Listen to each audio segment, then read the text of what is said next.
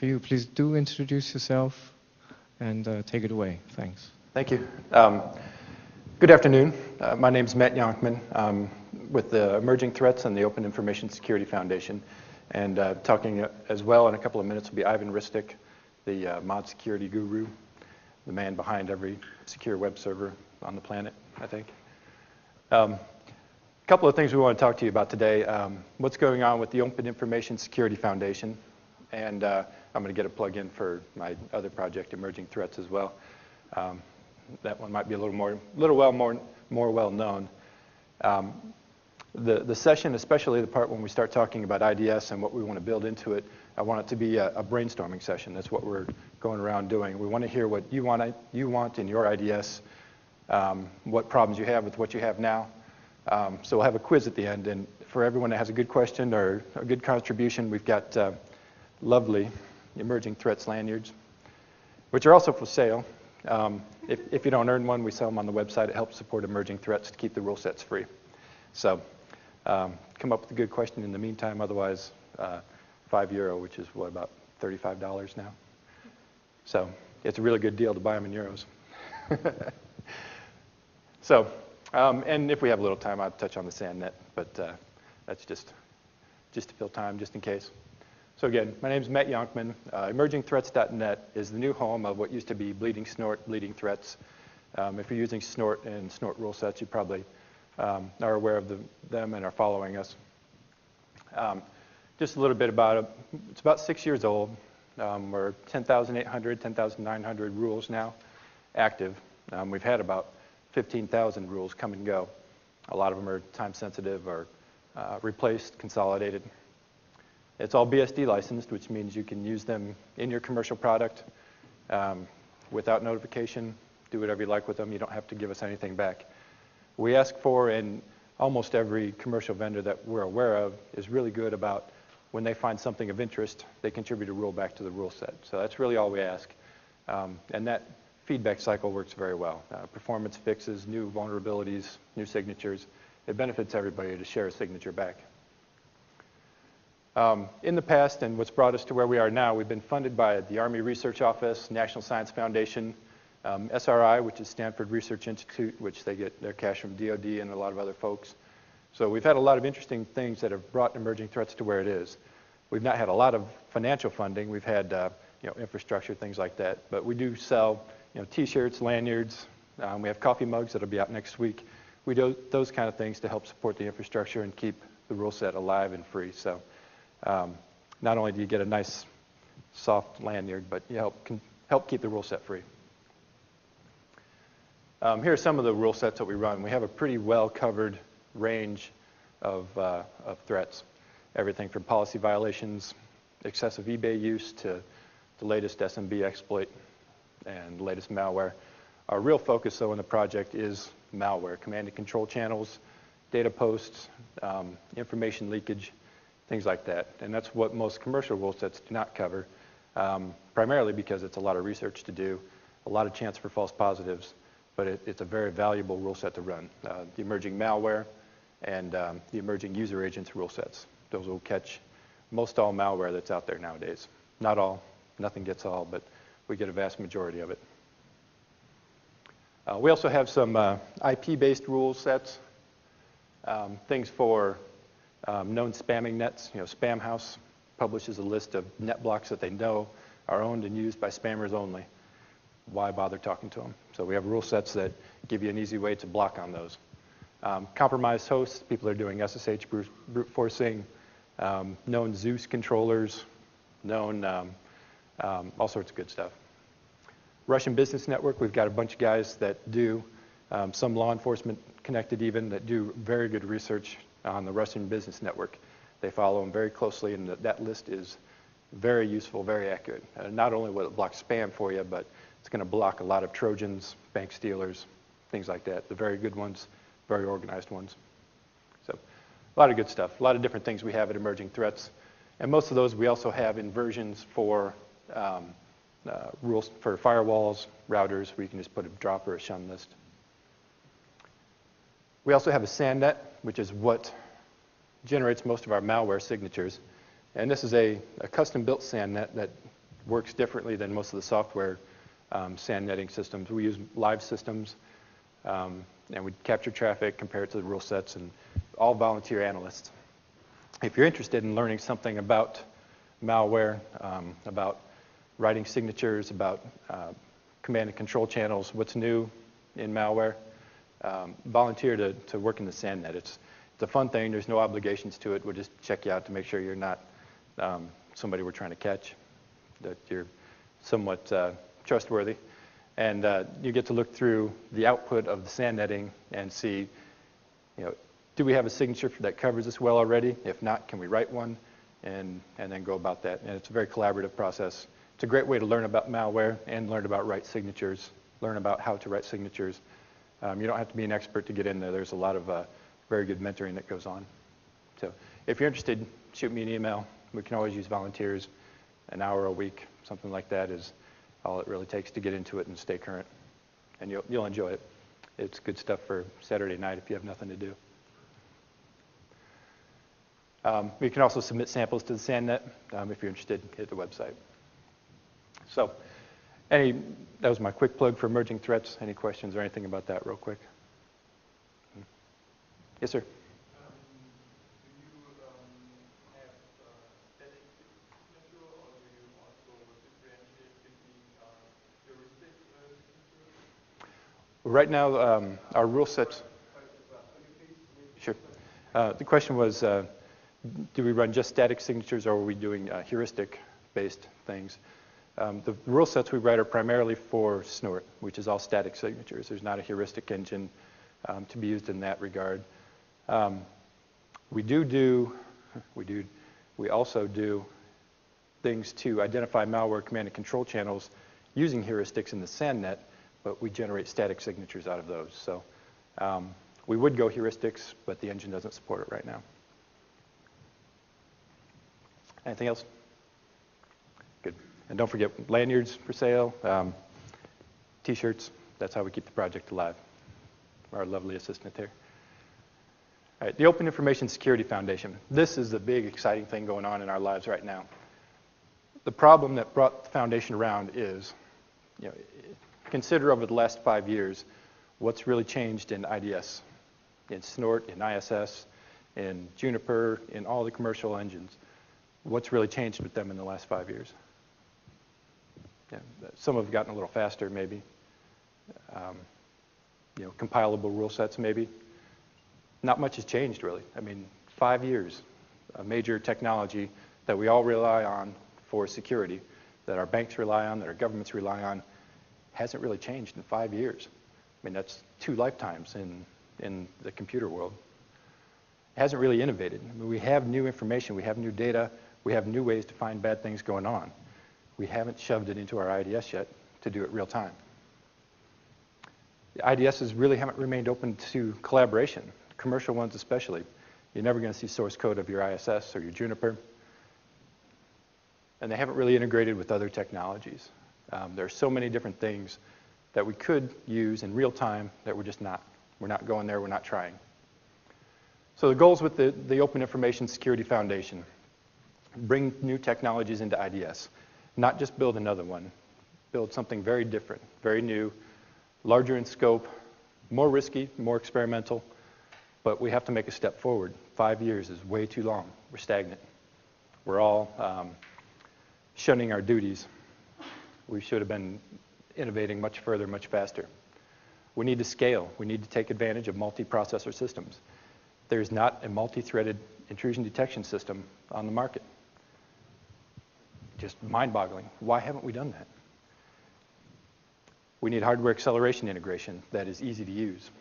There's Bivios out there, there's Endaces, a lot of different vendors that build platforms that can accelerate capture and analysis very effectively, but they're difficult to use.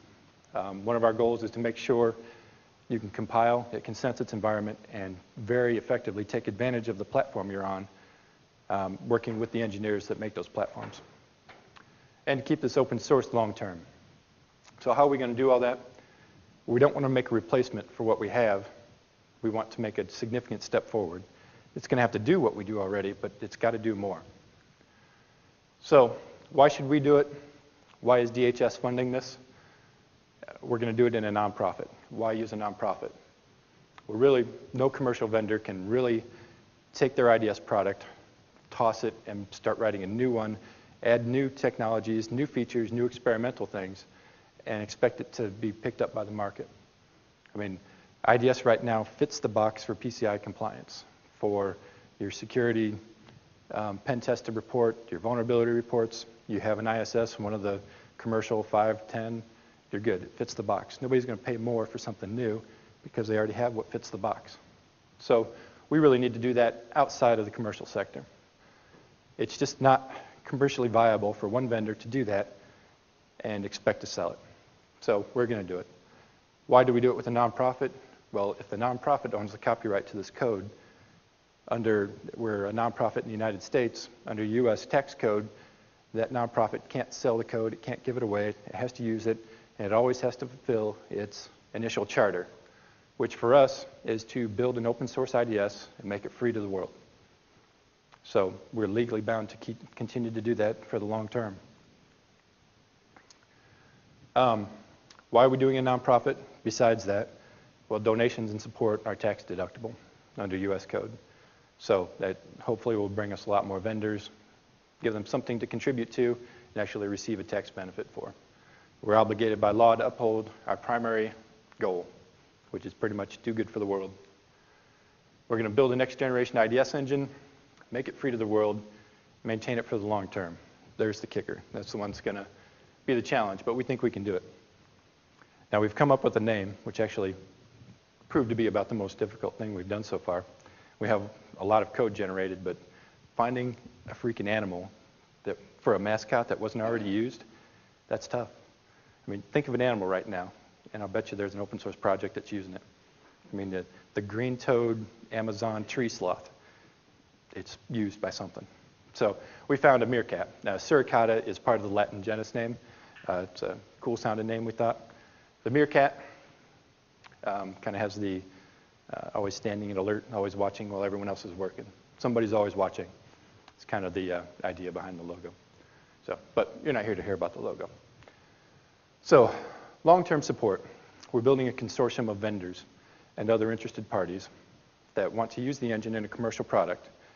Now, we realize we'd all love to be open source hippies and make this totally free, totally GPL, and to use it in a commercial product, you have to release your code. We know that won't work.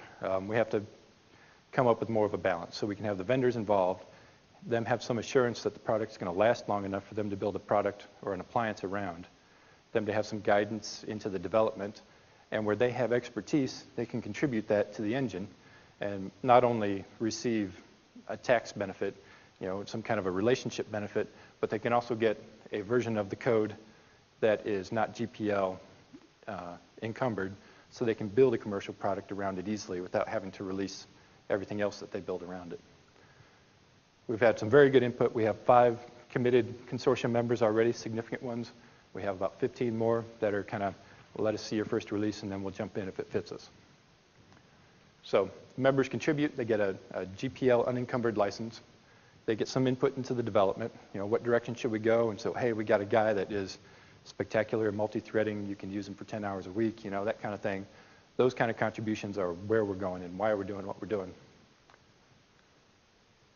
So our board of directors, we're just actually about to announce next week, but we can talk about them now. Jose Nazario from Arbor Networks. Now this is our board of directors, people that actually oversee day-to-day operations. Myself as the president, I answer to the board.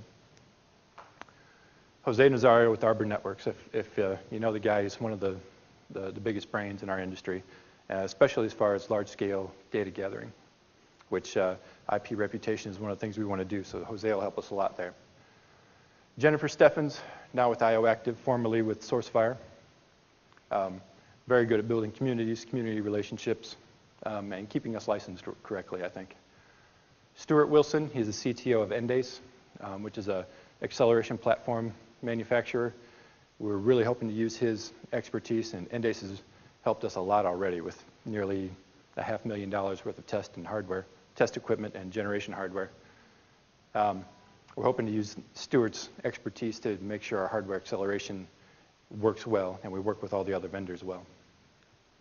And Mark Norton, who's now with BEA, one of the original SourceFire coders, formerly SourceFire, really is teaching us a lot about how to develop a large-scale, high-speed platform quickly, not repeating the same mistakes that have been made in the past. So that's our board, as well as myself as president. We're very excited about that board and the expertise that it brings to the project. Our status right now, we have about 20 programmers working mostly full-time, a few part-time. We're looking for more as well. If you're interested in coding, primarily C, of course. If you're interested in doing some work part-time, full-time, or even just have an idea you'd like to try and implement, let us know. We're well-funded. We're paying people a good rate, and it's enjoyable work. It's a lot of fun. We have over 100,000 lines of code. We have our 5 initial consortium members. A little bit about the team. Myself, we have Victor Julian, who's been the lead developer for Snort Inline for quite a few years now. He's overseeing coding on this, and really most of the code and the framework is his brainchild.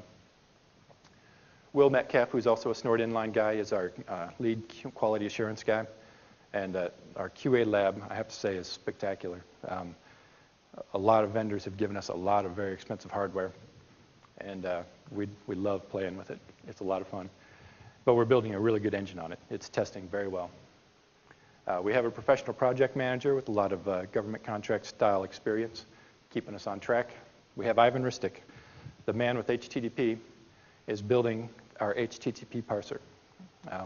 We couldn't think of anybody better in the world to do it. I don't think anybody knows more about HTTP and how to break it than Ivan. So we're excited to have him doing that. I don't expect anything will have a better HTTP parser than our engine is going to.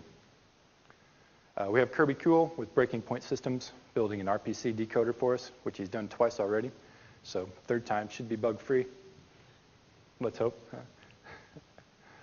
We have Brian Ritanis, also with Mod Security, Breach Security, doing a lot of coding for us. Jamie Ryden, some of these other folks you may not know, but they're very interesting people. And a lot of these we found because they wrote a good white paper and had an idea about something to try. And we called them and said, hey, would you like to try and implement that? So Jamie Ryden, Oxford kind of guy. Gervinder, and yeah, I had to cut and paste his credentials. It's just horrendous. But very, very intelligent Indian man that's going to college in Norway, finishing his master's. Brilliant. Implementing some very incredible things. Anoop, former RSA guy, high-end coder. Bruno Silva, he's Brazilian. We have quite a few Brazilian guys on staff. We have Eben Moglin, who wrote GPL v3 as our primary counsel. So I won't go through the rest of the team, but suffice it to say we're finding the best and brightest anywhere in the world. In fact, even though we're based in the United States, we only have 2 U.S. employees, 3 out of 25. So we're picking whoever comes to us that can do the job the best is getting the work. And that's really what we're seeking, is more folks that have an idea or you're passionate about something, you have some code you want to try. Our charter by DHS is to do something different, do something new, not build anew what we have. So if you have an idea, please come to us. We are looking to double our staff in the next 2 or 3 months. So our current consortium members, we have Endace, hardware acceleration vendor. They have a very good platform. Bivio as well. They also have a good platform, a whole different concept in acceleration. So having them on board gives us access to their engineers, and we'll build the engine to take advantage of both platforms, not at the same time, of course, but independently. And without having to re-engineer how you do things, to be able to build the engine to compile and take best advantage of it out of the box. Everest, which is a smaller consulting firm, but they do a lot of intelligence work, a lot of Army, Air Force work in the United States. They're bringing a lot of technologies that the Air Force wants to declassify and give to the world. They're going to come through Everest and come to us. So we're going to have a lot of features that just pop up out of the blue and say, hey, here's a new way to track X. And it's been donated by X. So a lot of good things coming there. Nitro Security, appliance vendor. They're very, very helpful to us. Breach, of course. Lots of different companies. And like I said, we have about 10 or 15 more that are waiting for us to finalize license terms and also want to see the first release. So we expect to have a large vendor contingent. Now, the reason we need those vendors is the long-term support. DHS is going to fund us this year, next year, and probably a little more after that. But long-term, 5 years down the road, we need the vendors to not only be hooked on the product and use it, and it works for them, but they have a motivation to keep contributing to the consortium for bug fix for continued development. Now, we want to do that cheaper than it would be for them to buy a commercial product and applianceize that or write their own. But with many of them together, keeping 2 or 3 guys on staff for the long term to maintain the code should be quite easy. So our primary goals. Our first release, phase 1, December 31st, 4 weeks away. And we're real close. We're going to hit that without a problem, I hope. No, we'll have code out December 31st. And this will be phase 1, has a few of the new features, one of the biggest ones being multi-threaded processing. So December 31st, you'll have access to an IDS multi-threaded that uses the snort syntax.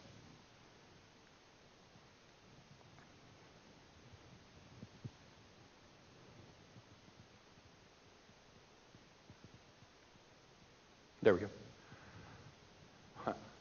Some of the major features we're going after. And here, if you have questions or contributions, things to add, please speak up and let us know.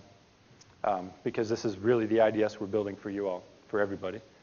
So native IP6 support. Of course, we all have to go there. Native hardware acceleration support. Endace and Bivio platforms are primarily what we're building to right now. We're looking to reach out to others. So far, I haven't had much response. But if there's a platform you're interested in that you use and you would like to see acceleration compatibility for, please let us know and help us get in touch with their vendor. Multi-threading, of course. We're seeing in testing on stock, everyday hardware, at least a 10-fold increase in throughput and processing just by going multi-threaded with 2 or 3 processors. Significant, huge change. IP reputation. This is one that is near and dear to my heart. What we mean by IP reputation is we have massive databases of information about bad IPs and good IPs. Spammers, command and control servers, infected bots, good places, Google, Yahoo, Acme, things like that.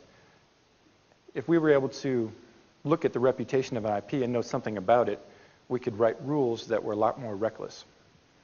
Reckless rules are good because a lot of times we sacrifice detection because there would be too many false positives. Well, if we could say, if this happens and we know this IP has a bad reputation as a command and control server, then we can create an alert.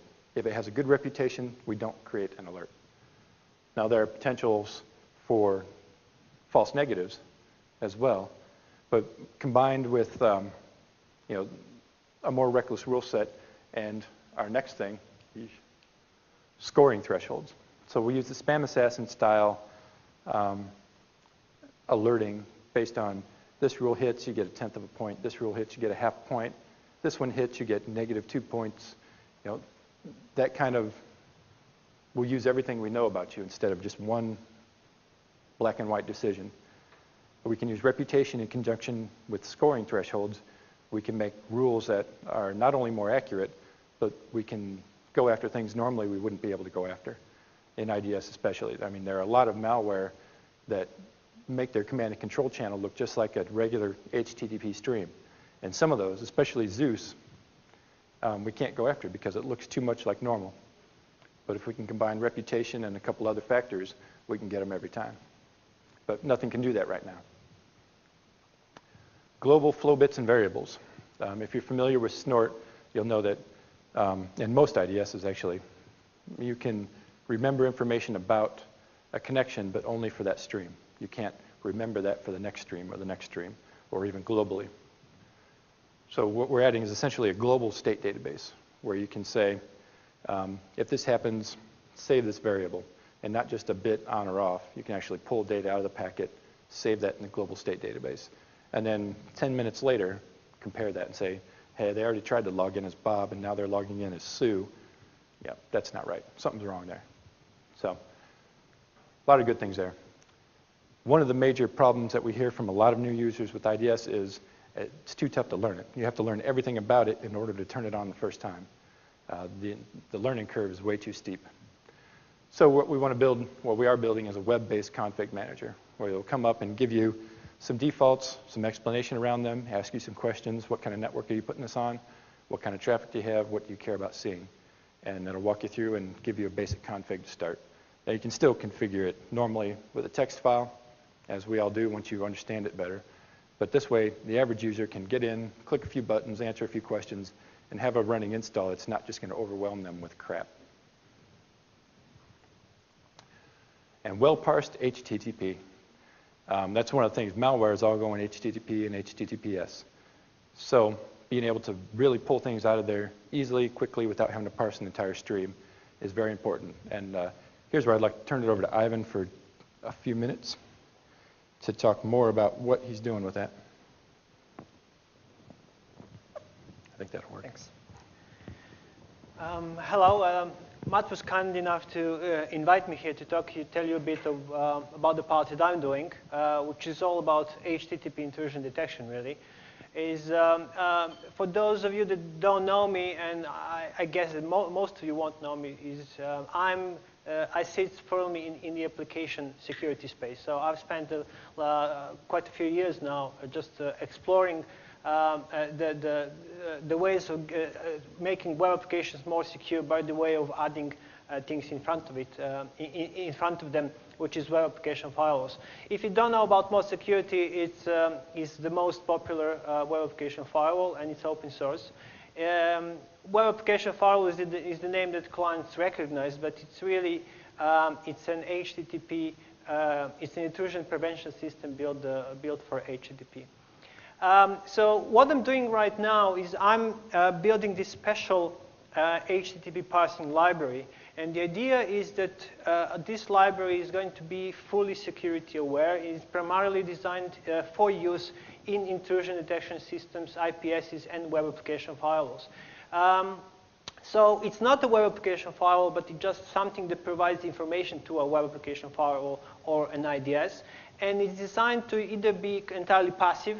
So you sit somewhere, you're observing the traffic passing by, and you try to reconstruct an HTTP traffic stream, or it could be used if you want to terminate traffic in a proxy of some kind.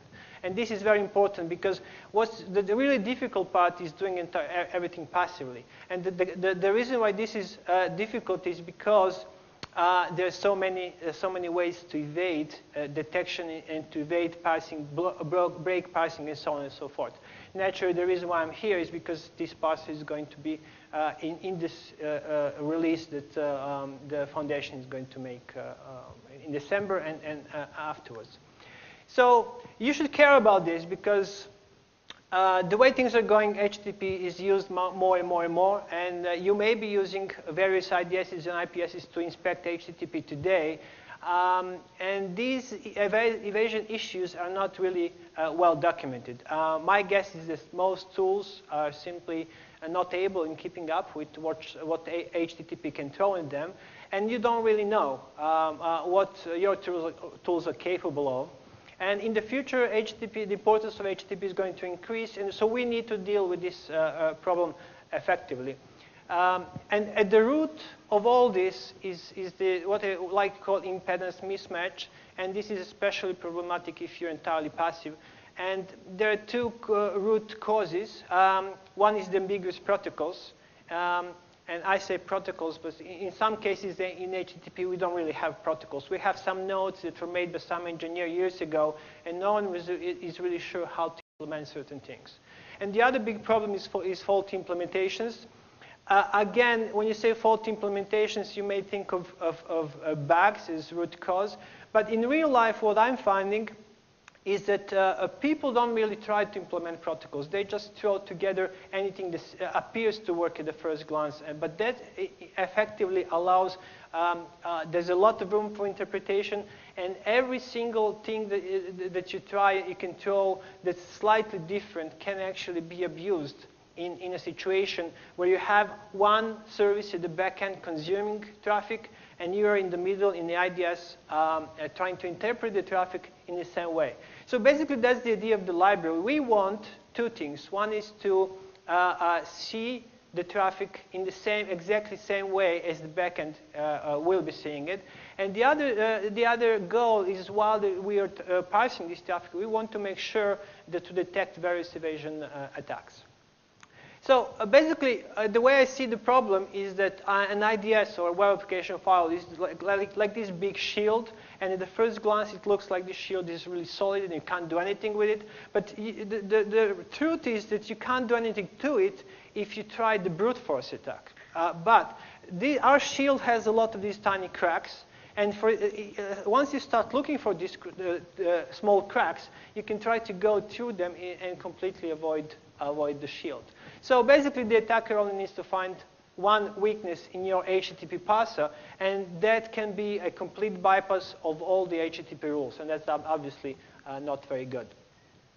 Some of the attack strategies, and this is a sort of, as I said, the lightning talk, so I can't really go into detail, but here are some of the strategies that attackers typically use or would use.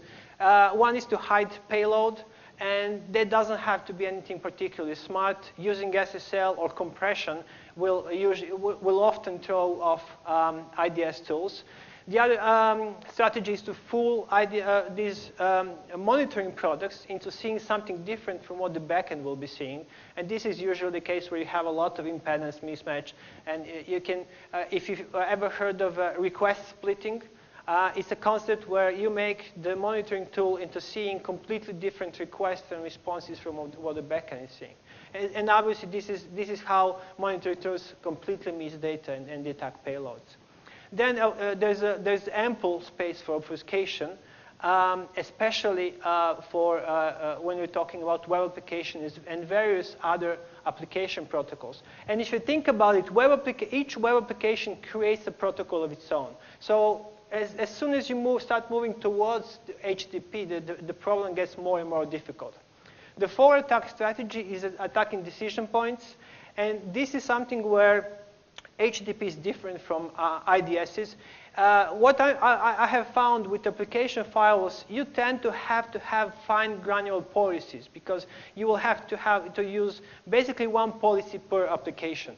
And that's why these tools need to understand what makes an application. They need to understand sessions, users, and scripts in order to provide effective protection.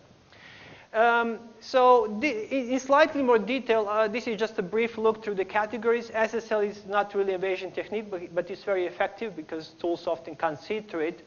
Then it's breaking TCP streams into HTTP messages, because the way a monitoring tool sees these messages has to be exactly the same as the backend tools. Then you have message parsing, where you have request headers, using techniques such as request folding or putting headers into trailers and things like that. Compression and chunked encoding, which is again often not supported.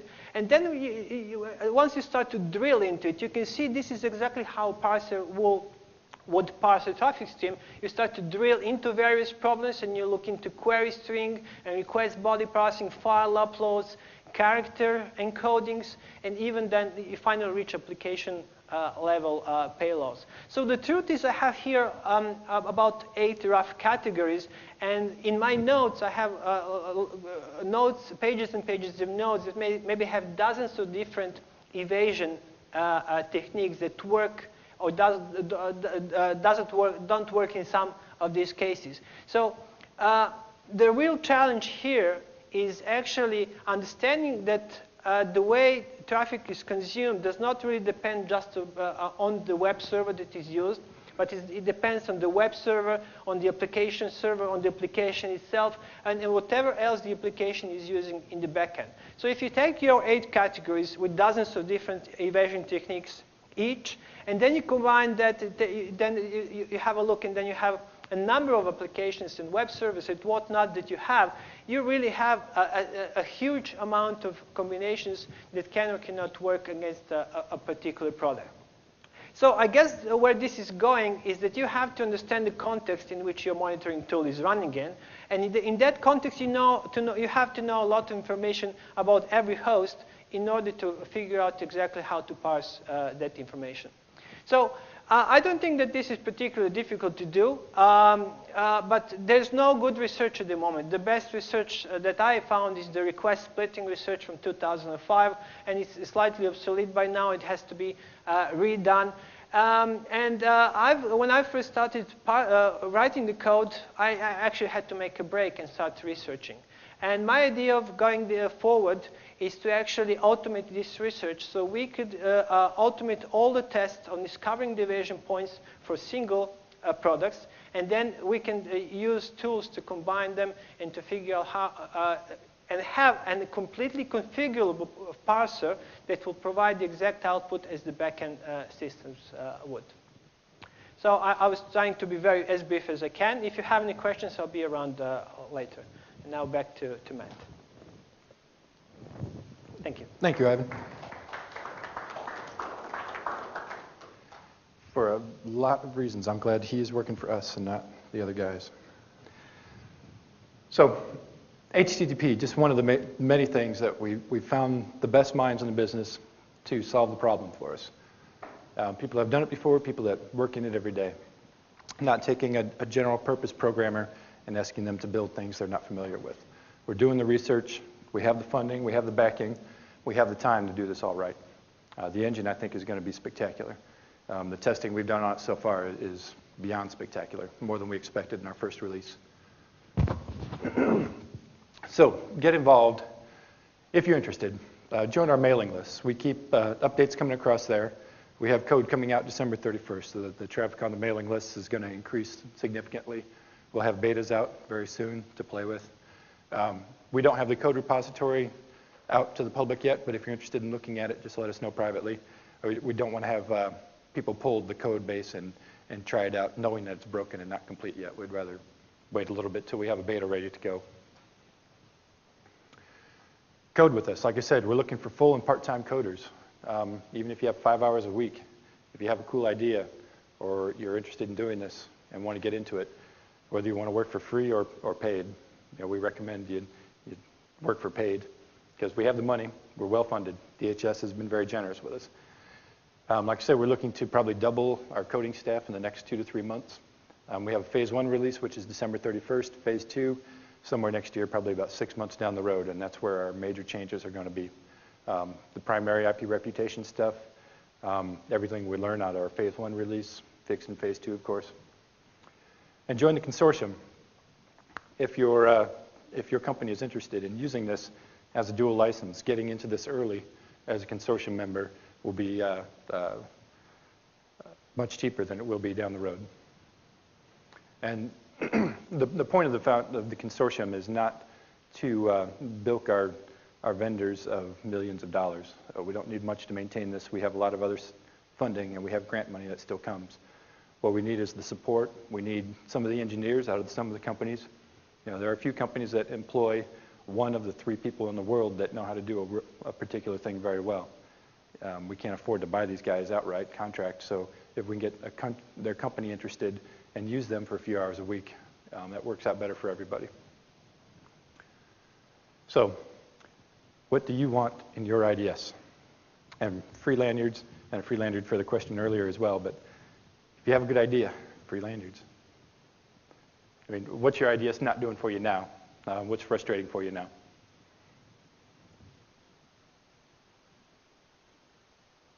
Good. We covered it all?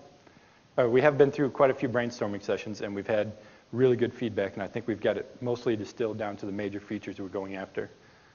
There are a lot of smaller things, especially like the multi-threading framework we're using, the capture frameworks that we're using, that I think you're going to be excited with that have come from a lot of feedback. Good. All right. Thank you for your time. Oh, question. Yeah.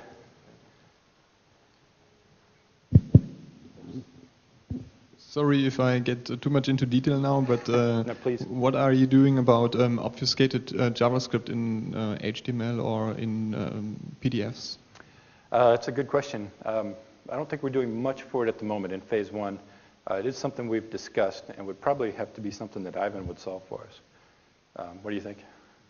Am I on? At the moment, we don't have the functionality is not in the first release, but it naturally belongs in the parser because although we call it HTTP parser, it's really there's so much stuff that's it's not really just HTTP. There are several specifications.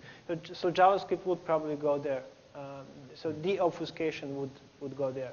What I would like to see is a complete HTML parser first. So you have to normalize HTML so you can extract the small Java snippets and then you figure out what to do with them and then only then you can really deobfuscate.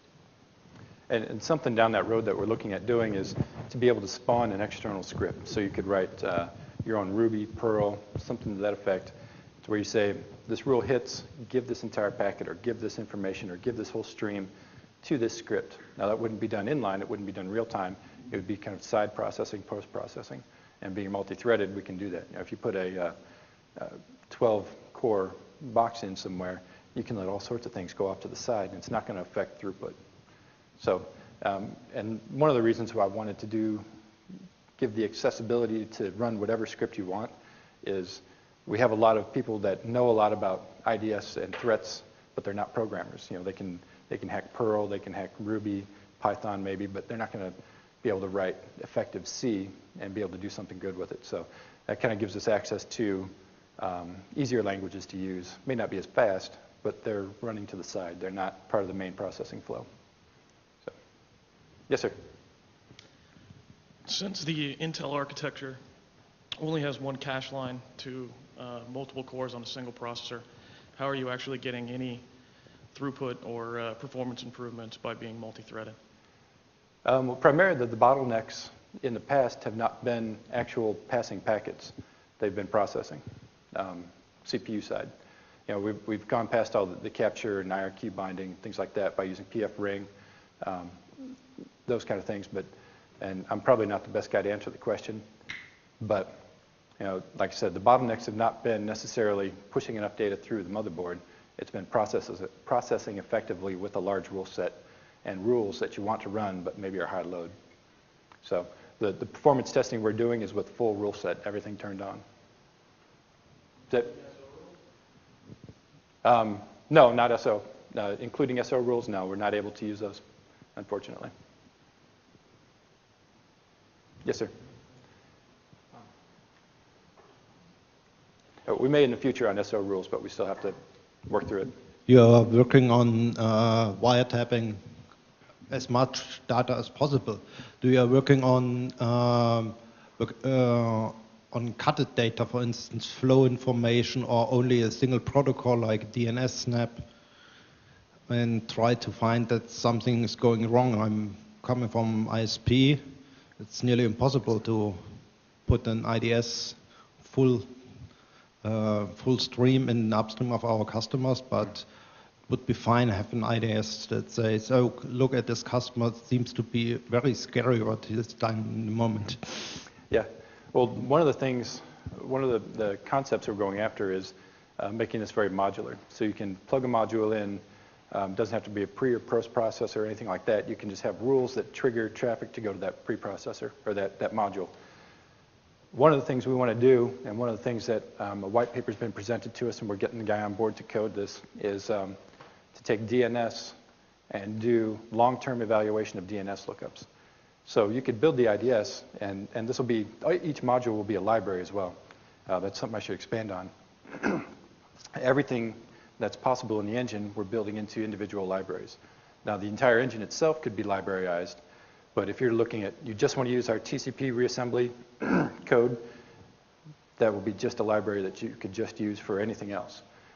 Same with other things. So the DNS parser we want to build would look at, it's primarily centered around malware. So statistically, it could look at over time if one host on a network is looking up, making more DNS requests than everyone else on average, and it's, that's something of interest. A mail server, of course, is going to do that. Those things could be excluded.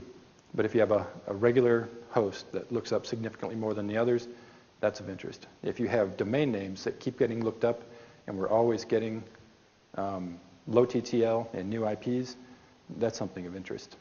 Combining a lot of different factors of DNS, primarily to find fast flux malware, CNC based on DNS, things like that. And that's probably, I imagine, what would be of most use ISP-wise. But you could build that just to look at DNS traffic, tell the engine only port 53 as usual, and probably get really good information out of that without actually even having to do deep inspection and getting into your customer's business. Yes, sir? Oh, sorry. Let me go there first and then. Yeah. Yeah, I do post-processing of captured data. I want my IDS to output the alerts straight into a database. Do you support that? Yeah, well, right now we're looking at supporting the Snort unified output. So we could drop into unified and then use Barnyard or something to go straight out.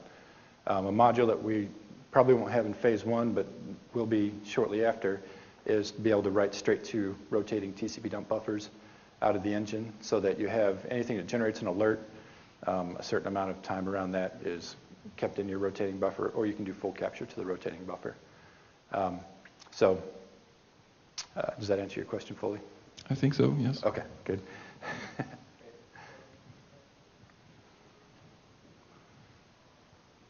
I appreciate all the questions, by the way. We love to get new ideas, and we've come up with a lot of hurdles we had to solve by questions asked in the conferences we're going to. Yes, sir.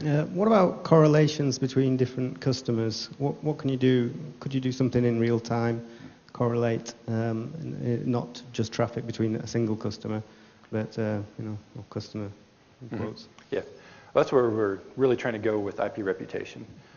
Is anybody familiar with the product called SnortSAM, or an open source project? What SnortSAM is it's a kind of a crude IP reputation where you can take, it has a plugin for Snort, and you can define a rule that says if this hits, block the source or destination for a certain amount of time. SnortSAM takes that and then distributes that to firewalls.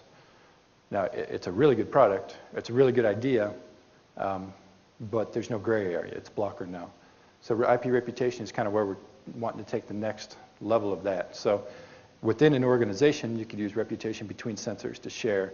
So if somebody starts beating on one entryway to your network, everyone knows about it. They start to get a bad reputation as a scanner, attacker, reconnaissance, things like that. So all the rest of your sensors would, within a couple of seconds, know about that IP. Now when we start sharing that information between major sites, it gets even more interesting. We did an experiment with this, what was it, 2002, 2003. For about a year, we ran a network of SnortSAM sensors in a major university in the US. It had 2 Class Bs of traffic, gigabits, going through even in 2002, 2003. Massive amount of traffic.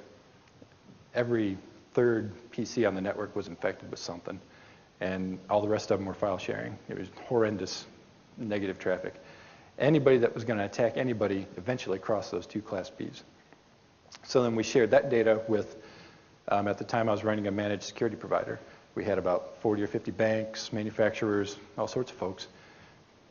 On the average, each of the clients there would see 1,000, 1,500 events a day.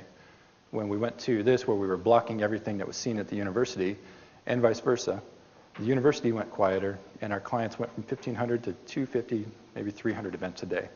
Because all the people that were attacking them, causing the regular noise, there was already a block rule for them because they'd already been through the university.